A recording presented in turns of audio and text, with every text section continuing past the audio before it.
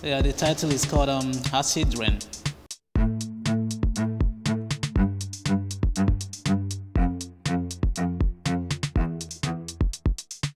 Things, water I tied in plastic bags, you know, to create an impression of raindrops.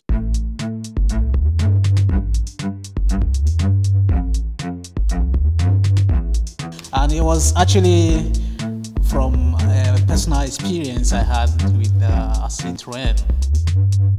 When you see the work from afar, you imagine, you begin to see it as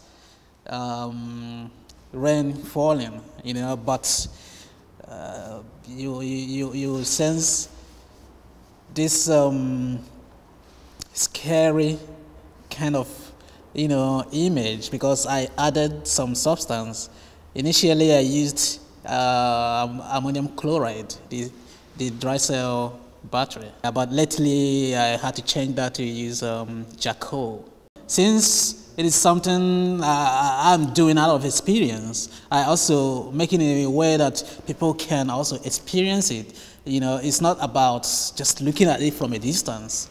You have to go inside the work, you know, and experience what it is like. You understand? And when you are inside the work, you imagine you being in such a situation. As an artist, I don't know if I'm duteous to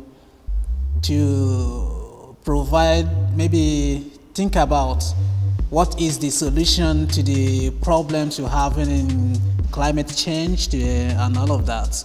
But as I have told you, I can use my medium, you know, my artwork, to talk about the ills, you know, the problems of climate change, or the problem that has come up as a result of, you know, our interference with the environment.